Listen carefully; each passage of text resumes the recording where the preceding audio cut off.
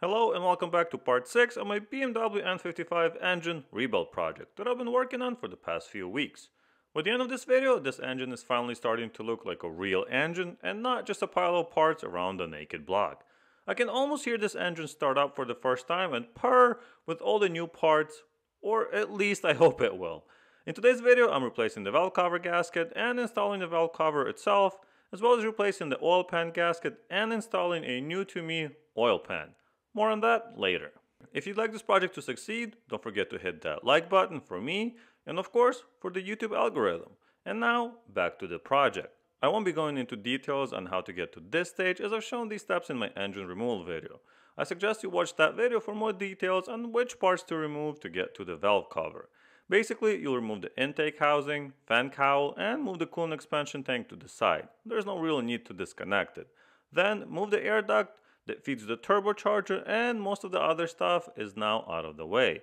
You'll just have to remove the gas pressure lines after disconnecting the battery, of course, and any vacuum and electrical connections on top of the valve cover. Now, the valve cover can be unbolted. If you're reusing it, make sure to unbolt all 26 bolts in the correct sequence, and remember that these bolts are attached to the cover itself and will not peacefully come out past the plastic part, so don't force it. With the valve cover removed, we can inspect the surfaces on the cylinder head and remove any bigger debris with a plastic razor and use Scotch-Brite pads for anything that's remaining. The valve cover itself has 4 different gaskets that should be replaced each time the cover is removed to avoid any oil leaks. Replacing them is very easy. Remove the old stuff, clean out the channels of any dirt and oil, insert new gaskets, and be ready to go back on the cylinder head. In my case, I had to install the spark plug housing, which came off during the rebuild. With everything ready to go, the cover simply can be lowered, making sure everything is aligned and torqued to spec.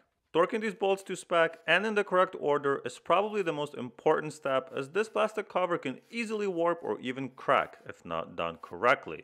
Refer to the diagram for the correct sequence and then hand tight or use a power drill on the lowest settings on all of these screws. For round 2, each one gets 8.5 Newton meters in the same order. Do not go back on the first one to check torque or retorque them again. They have to be done in that order and then just left alone. If all went well, simply reassemble whatever you have taken apart to get here and enjoy your new valve cover gasket. Now onto the oil pan gasket and install. As I mentioned earlier, I had to get a new oil pan as the engine I'm rebuilding is from a BMW X5 and it's going into a BMW 335, so the oil pan and the pickup tubes are different on these cars. This is one of the more complicated to do at home jobs if you don't have an engine out, but it is possible if you drop the front axle support and remove the front differential, as well as the power steering pump. With correct access, this is a simple job just like the valve cover. Just as before, cleaning all of the surfaces is very important to prevent leaks, and then we can drop the gasket on the top of the engine block. In this case, there are no guides, so you have to be very careful when installing the new gasket, as it will move around if you're not careful. It took me 2 tries before I got it perfect, and I had really good access. So I imagine it's a little bit harder while you're working under the car. I'm just aligning the gasket as I'm lifting the oil pan slightly. Pretty much perfect, but I want it to be perfect. With the gasket aligned and the oil pan sitting on top, we can insert the new aluminum bolts in a couple of spots and screw them in by a few threads. Now comes the important part. If the engine is out, you're supposed to use an alignment tool to make sure the oil pan is perfectly aligned with the block. If the transmission is still attached, you don't really have to worry about it, as it will align itself to the bell housing. Here's what I did. Alright, I think that's pretty much on the money right there. Let's go around a little bit. You're looking straight down, it looks really good. So I'm gonna put my new bolts in. And then I'll adjust to make sure it's perfectly lined up here as well. Because I know when you're installing the oil pan without it being in the car, the transmission's not there to align it, so we have to make sure it's perfectly aligned. There are special tools that you can install in here that's going to level this out. I'm not gonna bother with that. I'm just gonna put the bolts in so it doesn't move anywhere. Not tight, of course, just very, very loose. And then I'll use like a straight edge or something to make sure it's level. And here's the kit of bolts. There's a lot of them. We're gonna make sure that they go where they're supposed to go and don't mix them up. Here's a little installation paper that came with it. It gives you the length of the bolts, the quantity, and then the initial torque, as well as the torque angle. So that's pretty useful. And if any of you remember or have seen my original teardown video, here's my little cheat sheet, so I don't have to actually look it up every time I'm looking at a bolt. I know exactly where they go, their length, and everything else. So I do recommend doing this if you're like me. People left so many comments saying, oh, you can't reuse the aluminum bolts. That wasn't the point, guys. The point was, now I know where the bolts go. So I know that these 3 long ones will go in right here, right? It's all nicely spaced out and easy to understand. Sweet. As you can see, they're pretty close in length. There's only 3 that are slightly shorter. Then we have the much, much longer ones.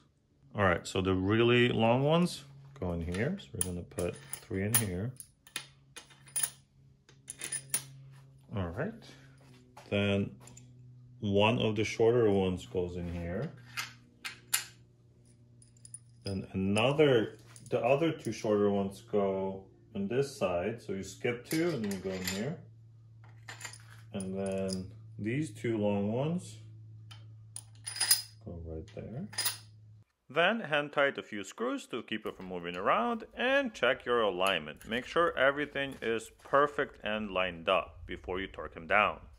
All screws on the oil pan are torqued to 8 Newton meters, and then 90-degree rotation for the short ones and 180-degree of rotation on the long ones. All right, so I just set it to 0. Now I'm going to rotate it 180 degrees.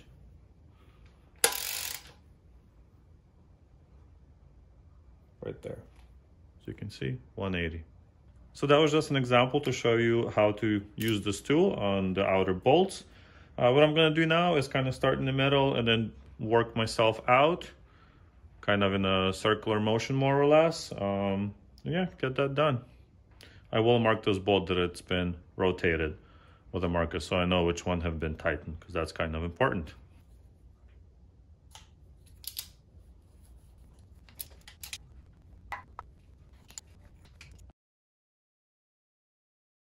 Well, look at my engine now, looking all spiffy with all the new gaskets and ready for more parts. Thank you so much for watching part 6 of the BMW N55 engine rebuild project, and I'm looking forward to seeing you in the next part, where we installed the front and rear crankshaft seals, installed the injectors, the exhaust manifold, and dropped the engine back in the car. Leave a comment down below and let me know what you think of the progress so far, and if you'd like to follow the project, don't forget to subscribe. See you in the next one.